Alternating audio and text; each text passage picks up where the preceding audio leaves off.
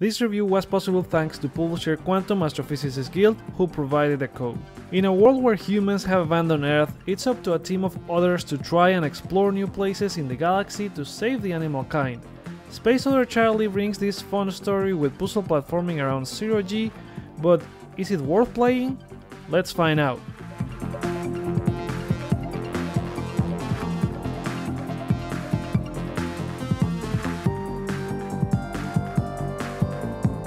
You are Charlie, an otter that was part of a third group of furry astronauts tasked with reaching outer space and find a new home after their planet was abandoned by humans due to climate change.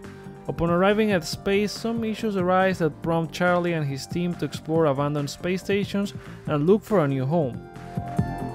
All this is presented to you as small comic-like cutscenes and funny dialogue text while you're traversing through levels and on your ship, or in collectible files you can find around. You get over 10 levels to explore, given that you find the necessary collectible associated to unlock some of them. However, these are not that hard to find and some may feel too easy, like when they give you a map right at the start of the level. As a matter of fact, it's a very easy game to earn a platinum if you are on PlayStation or 1000 gamer score if you are on Xbox, only taking little over 7 hours to earn all of them.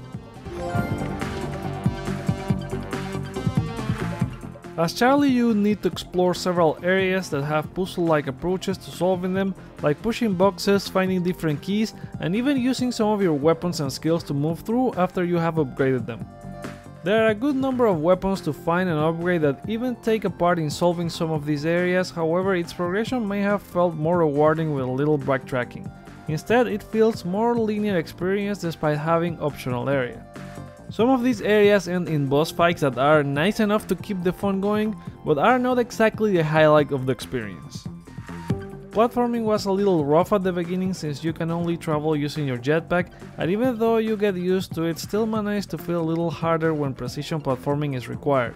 Fortunately, not all levels are designed around this situation, but a couple of areas do require being more precise. There's also another mechanic for sliding over walls so that you can move faster and avoid obstacles, but it feels underutilized.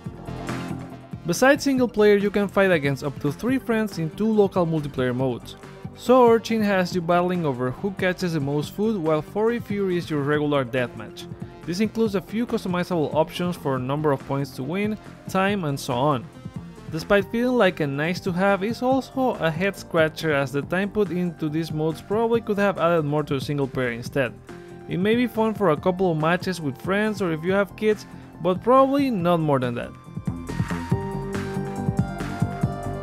Overall, I had fun playing Space Otter Charlie and exploring each level.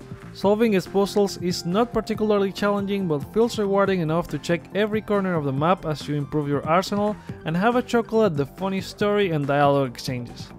There are a couple of odd design choices, like including a multiplayer mode, but nothing that takes away from the fun I had in single player.